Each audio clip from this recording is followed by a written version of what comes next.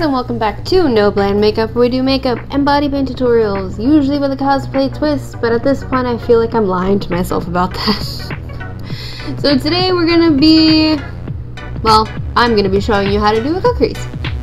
The reason for this is because one of my coworkers, one of my friends at work, asked if I would do this, show her how to do it, and I said yeah, and that was like a month and a half ago, but better late than never. But before we get into the tutorial, I do have a merch store, so if you guys want to pick up some stuff, support the channel. The links will be in the description down below, and yes, it is still awkward saying that. Probably never gonna change. So I'm gonna go in with some purple eyeshadow, and I'm gonna go ahead and put that in the crease. First part of this, we're definitely gonna be focusing on the actual crease.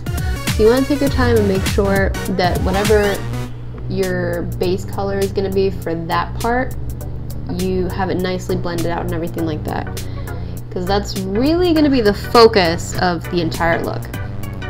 The way I kind of describe a cut crease is basically like you're putting two looks together, kind of, sort of, not really.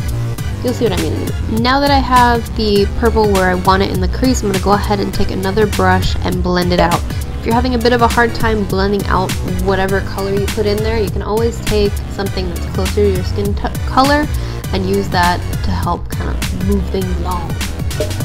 But I went in with a little bit more of that purple and kind of winged out the shape a little bit more, and I also added more of the purple near the crease because I wanted to deepen up that color just a little bit. Then I went in with some black eyeshadow just on the crease, like literally just in the crease. Because like I said before, this is kind of like taking two looks and mashing them together. So like a smoky eye and then like whatever else I'm going to do on the bottom half.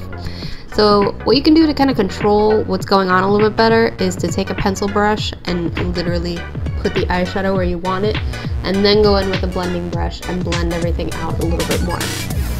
This will make your life a lot easier, I can promise you that much. And now the moment you've all been waiting for. So I took some concealer and a smaller brush that had kind of a point to it, and I started carving out the crease and basically all the lid space. Essentially what a cut crease is doing is basically just, how do I put it? Basically like dividing up the space between your lid and whatever you put in the crease, so that way you can do something else to it. Like I mentioned earlier, it's kind of like taking two makeup looks and smashing them together. So when you're working on the crease part, you really want to take your time, go in slowly. I don't know how some people can do it, like their crease in one fell swoop. I tried that and it failed miserably many times. So, especially with something so detail-oriented like this, you really want to take your time and really get the lines perfect, work in tiny sections, and then kind of move on once you have that area kind of smoothed over. That way, also, you don't need to spend so much time editing your look in like any kind of Facetune or anything like that. I'm too lazy to do that.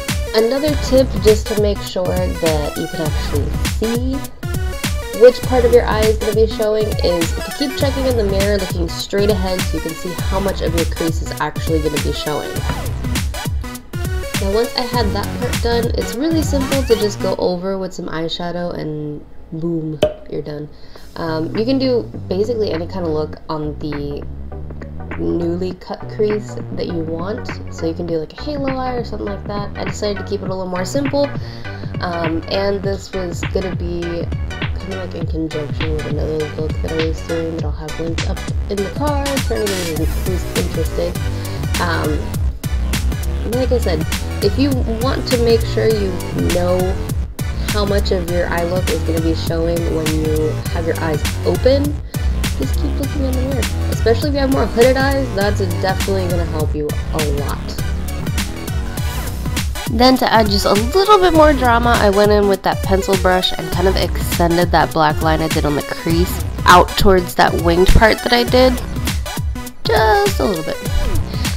Then I took some purple eyeshadow on that same pencil brush. I cleaned it off though, just to make sure there was nothing on there, and applied that to the lower lash line to kind of bring the look together. Now you can leave this look the way it is, put on some mascara and some lashes and be done. I decided to go in with some eyeliner and give myself a wing because I'm being a little extra. Realistically, you don't have to do that, but if you guys do want a tutorial on how to do winged eyeliner, some tips and tricks to do that, I will leave that in the description or in the cards, one of those two places, for anybody who's curious. Like I mentioned when doing the cut crease though, easiest way to do anything that's really detailed is to really take your time and work in smaller sections just to get it perfect. Now I did do lashes and a little bit of gold eyeliner. I was out of frame for it though, so if you guys want to see it, I'll have it, well, for the lashes anyway, I'll have a video on how to apply them linked in the cards. And then for the lips, since I was feeling very purple, I decided to go with a liquid lipstick. This one is from Kat Von D. It's one of my favorites. Because I wasn't done being extra, I decided to go in with a lip topper from Lime Crime, and yeah, I regret nothing. It looks super cool. If you want less drama-filled versions, you can get a liquid lipstick from Revlon. They have glitter ones. And Dose of Color has a purple. It's pretty similar to this. I like it almost as much. But that is it. So I hope you guys enjoyed this video. I hope you actually learned how to do a cut crease. Otherwise, this was a total fail. But if you did enjoy this video, don't forget to subscribe. Give me a thumbs up. Yes, I was feeling myself while I was doing this outro. Don't judge me.